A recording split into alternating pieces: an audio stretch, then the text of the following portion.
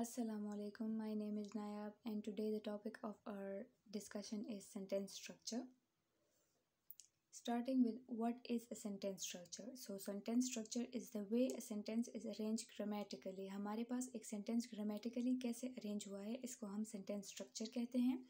और it is the classification of sentences based on the number and kind of clauses in their syntactic structure. हमारे पास एक sentence में number of clauses कितने हैं and कौन से type of clauses यूज़ हुए हैं हमारे पास, वो arrange किस तरह से हुए हैं, इसको हम sentence structure कहते हैं. There are 4 types of sentence structure: simple sentence structure, compound sentence structure, complex sentence structure, and compound complex sentence structure. Starting with the first one, simple sentence structure. A simple sentence consists of one independent clause. First, we should discuss what is a clause. So, a clause is a group of words that contains a subject and a verb. It comes below in ranking to the sentence. मतलब sentence में हम कहते हैं कि it is a group of words that expresses a complete thought. So sentence के बाद हमारे पास clause आता है. Clause में भी हमारे पास subject and verb होता है, but it may or may not express a complete thought. हमारे पास clause complete thought express कर भी सकता है, नहीं भी कर सकता. And इसी वजह से clause को हमारे पास 2 types में divide किया गया है. That is a dependent clause and an independent clause. Dependent clause हमारे पास वो होता है जो हमारे पास complete thought express नहीं करता, and independent clause जो है तो हमारे पास complete thought express करता है and it can stand alone. So independent clause को हम simple sentence भी कह सकते हैं. A simple sentence consists of one independent clause. हमारे पास एक independent clause होता है simple sentence में. An independent clause contains a subject and a verb and expresses a complete thought. For example, I like coffee, Mary likes tea, the earth goes round the sun, and Mary did not go to the party. हमारे पास इन सब sentence की हमारे पास complete समझ आती है. हमें इसको complete करने के लिए किसी दूसरे सेंटेंस या किसी वर्ड की ज़रूरत नहीं, तो इसीलिए हम इनको इंडिपेंडेंट क्लॉजेस कहते हैं because they can stand alone. Now इसमें हमारे पास MCQs हो सकते हैं कि how many types of sentence structure are there. So there are 4 types. फिर कौन कौन सी हैं? Now simple sentence structure में हमारे पास what does it consist of? So it consists of one independent clause. Or you can be asked how many independent clauses are there in a sentence structure. Simple sentence structure. So there is one independent clause. Compound sentence structure. A compound sentence is 2 or more independent clauses joined by a conjunction or semicolon. Each of these clauses could form a sentence alone. Now simple sentence में हमारे पास सिर्फ एक independent clause होता है, but compound sentence में हमारे पास 2 independent clause होते हैं, but they are joined by either a conjunction या semicolon. एंड अगर हम इन दोनों सेंटेंसेस को अलग अलग लिख भी दें, सो they can be divided into 2 simple sentences. Here are some of the examples. I like coffee and Mary likes T. हमारे पास this and here is a conjunction and it is called a coordinating conjunction, क्योंकि ये हमारे पास 2 independent clauses को join करता है. It can either be written like this, और हमारे पास एक ये तरीका भी है 2 इंडिपेंडेंट क्लॉजेस को ज्वाइन करने का. Our car broke down, we came last. This is called a semicolon. ये हमारे पास सेमीकोलन है and it can be use to join 2 independent clauses. Mary went to work but John went to the party. Here this but is a conjunction and there are 7 coordinating conjunctions: and, but, or, nor, for, yet, and so. And you can remember it by fanboys. Fanboys हमारे पास एक word है जो हम use करते हैं to describe coordinating conjunction. F से for, A से and, N से हमारे पास nor, B से but, O से or, and Y से yet, and S से then so. So fanboys से आप coordinating conjunction को याद कर सकते हैं. Compound sentence structure. She completed her literature review and she created her reference list. He organized his sources by theme and he updated his reference list. They studied APA rules for many hours, but they realized there was still much to learn. ये हमारे पास सारे जो यहाँ पे use हुए हैं they are called conjunctions. Complex sentence structure. This is the third type of sentence structure. A complex sentence consists of an independent clause plus a dependent clause. A dependent clause starts with a subordinating conjunction or a relative pronoun and contains a subject and a verb but does not express a complete thought. As we said कि हमारे पास जो dependent clause होता है it needs an independent clause to express a complete thought and it cannot stand alone. अकेले ये हमारे पास complete जो thought है वो express नहीं करता. अकेले अगर हम एक dependent clause लिख भी लें तो जो reader होगा उसको समझ नहीं आएगी कि हमने क्या लिखा है. If a sentence begins with a dependent clause, note that the comma after this clause. If, on the other hand, the sentence begins with an independent clause, there is no comma separating the two clauses. Here, examples are: we missed our plane because we were late. We missed our plane. It is an independent clause. Because we were late is a dependent clause. So, if our sentence start with a independent clause, अगर हमारे पास जो sentence है वो एक independent clause से start होगा तो हमारे पास जो सब ऑर्डिनेटिंग कंजंक्शन है उसके साथ कॉमा नहीं आएगा. जैसे कि एक और एग्जांपल में है हमारे पास our dog barks when she here's a noise.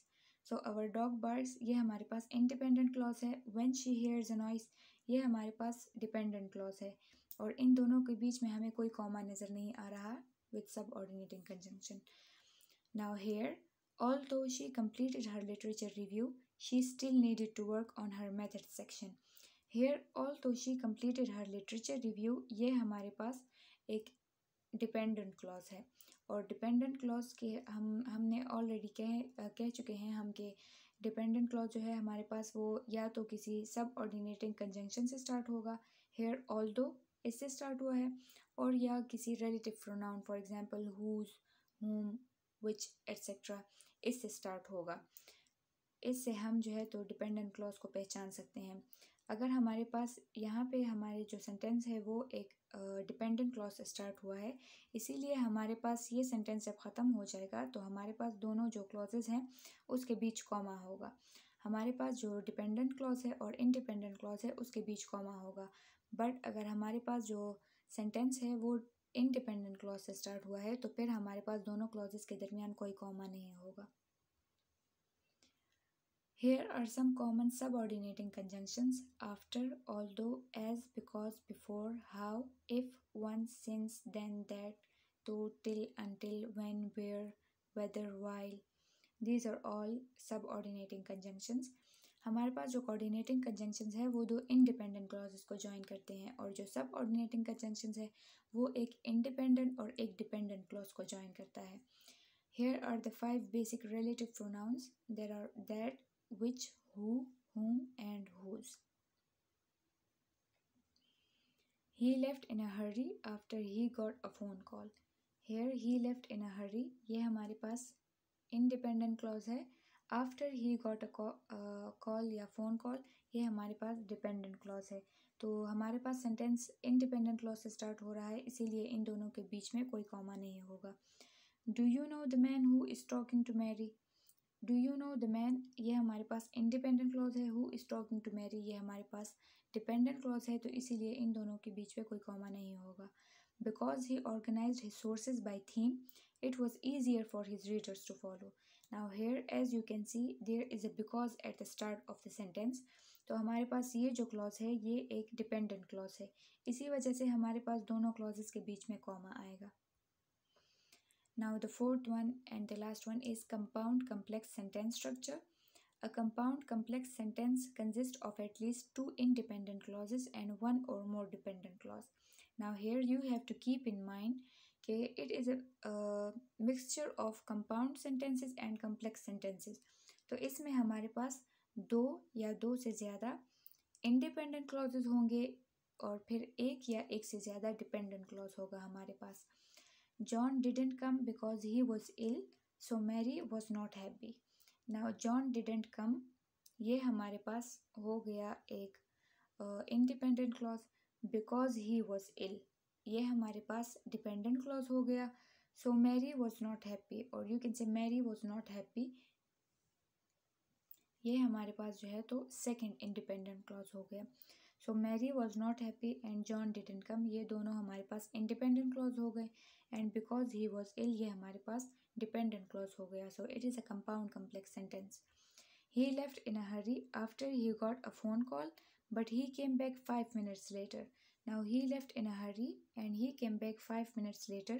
ये दोनों हमारे पास independent clauses हैं and after he got a phone call is a dependent clause. She completed her literature review, but she still needs to work on her methods section, even though she finished her methods course last semester. Although he organized his sources by theme, he decided to arrange them chronologically and he carefully followed the meal plan for organization. With pizza and soda at hand, they studied APA rules for many hours and they decided that writing in APA made sense because it was clear, concise, and objective. These are some other examples of compound complex sentence structure.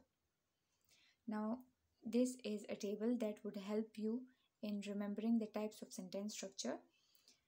Here, as you can see, there is an independent clause, dependent clause, and uses of conjunction. In simple, there would be one independent clause and there would be no dependent clause. So conjunctions would be used sometimes. Compound conjunctions here, you would think in your mind कि conjunction हमारे पास यहाँ कैसे use हो सकते हैं if there is just one sentence. सो हमारे पास conjunction इधर अगर हमारे पास सेंटेंस में एक से ज़्यादा सब्जेक्ट हो या एक से ज़्यादा प्रेडिकेट हो, हमारे पास ऑब्जेक्ट्स हों, तो फिर हमारे पास कंजंक्शन यूज़ होगा। फॉर एग्ज़ाम्पल हमारे पास है कि I like candies and chocolates, तो यहाँ हमारे पास एंड कंजंक्शन है बट सेंटेंस हमारे पास सिंपल सेंटेंस स्ट्रक्चर ही है, क्योंकि यहाँ हमारे पास एक से ज़्यादा सेंटेंसेस तो नहीं है या एक से ज़्यादा क्लॉजेस तो नहीं है, एक ही हमारे पास सेंटेंस है बट हमारे पास जो ऑब्जेक्ट्स हैं वो दो हैं। तो इसी तरह हमारे पास कंजंक्शन इस तरह से यूज़ होता है। कंपाउंड में हमारे पास 2 और मोर इंडिपेंडेंट क्लॉजेज होंगे but there would be no dependent clause and conjunction हमारे पास ऑलवेज यूज़ होगा। बट अगर हमारे पास हम सेमी कॉलन यूज़ कर रहे हैं तो फिर हमारे पास कंजंक्शन यूज़ नहीं होता। कम्प्लेक्स में हमारे पास 1 और मोर डिपेंडेंट क्लॉज होंगे एंड 1 और मोर इंडिपेंडेंट क्लॉजेज होंगे और हमारे पास कंजंक्शन यूजुअली यूज़ होते हैं। कंपाउंड कम्प्लेक्स में हमारे पास 2 और मोर इंडिपेंडेंट क्लॉजेज होंगे एंड 1 और मोर डिपेंडेंट क्लॉजेज होंगे एंड यहाँ भी हमारे पास कंजंक्शन ऑलवेज यूज़ होगा।